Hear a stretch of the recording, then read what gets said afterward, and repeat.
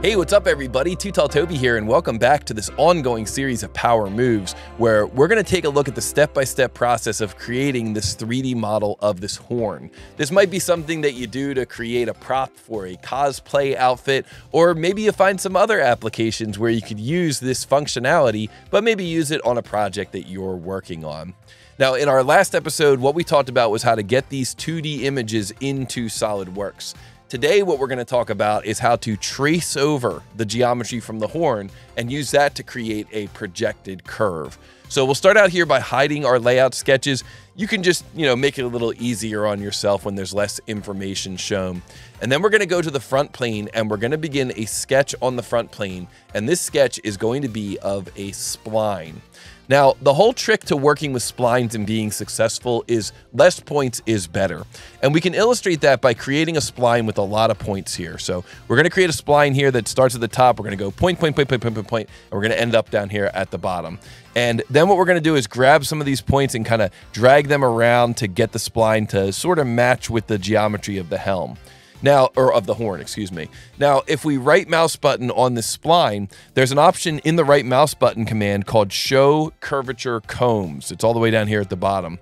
And what we can see here is that when we have more points in our spline, these curvature combs tend to get really lumpy. They get really problematic. This really isn't what you want. What you want from a spline when you're looking at these curvature combs is you want the curvature combs to be a nice smooth gradient. So you want it to kind of start up here at the top, have that nice smooth gradient coming down and around and then going back the other way. When there's a lot of inflection points, when these curvature combs look lumpy, you're going to end up seeing that, especially if the product is shiny and if it's under any kind of lights. You're really going to see that kind of deviation in curvature. It's not going to be aesthetically pleasing. So instead of creating a lot of points like we did there, let's create a spline here that starts at the very tip of the horn and ends down here at the base of the horn. And then we'll hit escape. And that's it. That's our spline. Just a 2-point spline. Because what we're able to do when we're creating a spline is we're able to click on the spline itself. So we hit escape, click on the spline itself, and you get what are called spline handles. So you can see here that we can grab this spline handle, we can move it around. We can grab this spline handle here, we can move it around. And when we're moving that spline handle around, you can see that you're able to just kind of manipulate it into place so that it follows the curvature of that horn. Now, you might not be able to get it perfect with just 2 points. You might need to do a right mouse button and say insert spline point and maybe add one more point in here somewhere to kind of really get that to line up. But the point is that less spline points is better. You're going to get a much smoother transition. You're going to get a much more aesthetically pleasing result when you work with less spline points. So take some time, manipulate that spline until you feel like it's kind of going right down through the center of your model. One little trick that you could do down here at the bottom of the model is you could create a center line like so, and then you could create another center line coming off of the midpoint, and that should help you kind of figure out where the spline should originate. This should more or less be the middle. Again, you're working from an illustration or a photograph, so it might not be perfect, but it should get you pretty close. So now we've got that spline in place. Now I think we are ready to exit this sketch, and we're going to repeat that process. We will call this spline front view, and we will repeat that process here on the right side view of this thing. So we come around to the right side view, we go right plane, begin a sketch, and we're going to once again create a spline that starts way up here at the tip and a spline which ends way down here at the base. Now, the trick to this spline, or a little pro tip with this spline here, is if you rotate the view a little bit, maybe just 2 clicks of the left arrow on your keyboard, what you can do is you can pick this point, which is at the very bottom of the original spline, then hold Control, then pick this point here, then let go of Control and make those 2 points horizontal. And you can do the same thing up top here. Click this point, hold Control, click this point, let go of Control, and make those 2 points horizontal. See, we're going to be projecting these 2 curves into one another, so it's going to be helpful, not required, but helpful if they are aligned at their start and at their end points.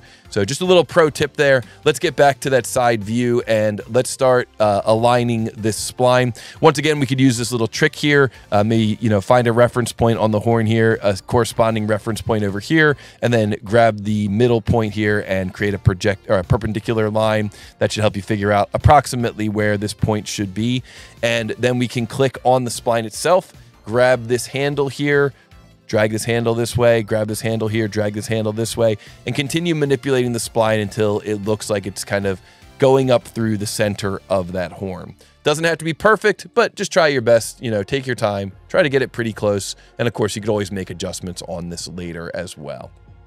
I think that looks pretty darn good. I think that's going to be recognizable if this is a cosplay prop. So now I'm going to exit that sketch as well, and we're going to rename that. We'll call that one spline side view. And now we are going to take those two splines and use the projected curve command to project them into one another, leaving us with a 3D curve. So here's the curve command. You've got this option here for projected curve. You notice I'm totally out of sketch mode. I've exited all my sketches. So we're going to say projected curve, and this is going to be either sketch onto face or sketch onto sketch. We're going to use the sketch onto sketch option. We'll pick this curve here, this curve here, those two splines, and we can already see in the preview the result is going to be a new 3D sketch, and that 3D sketch is going to represent the centerline path for that horn. So we can hit the green check mark, and there we go. We've got our, I'm sorry, not a 3D sketch, a 3D curve. 3D sketch is a little different. We're going to talk about that in the next video. But there is our 3D curve. That 3D curve is projected from those two 2D sketches, and that's exactly what we did here in the final version of this horn. We took those two 2D sketches, we projected them together, leaving us with our 3D curve, which is passing up right through the center of that horn. So I think that's where we're going to stop today, but I hope that you found that useful. I hope you learned a little bit about how to work with splines in 2D. I hope you learned that having less points is actually better, and you learned how to use those spline manipulator handles. You also learned a little bit about how to use curvature combs. So if you enjoyed this lesson, be sure to like, be sure to subscribe. Let me know if you have any questions down below in the comments, and of course, be sure to come back for the next episode of Power Moves.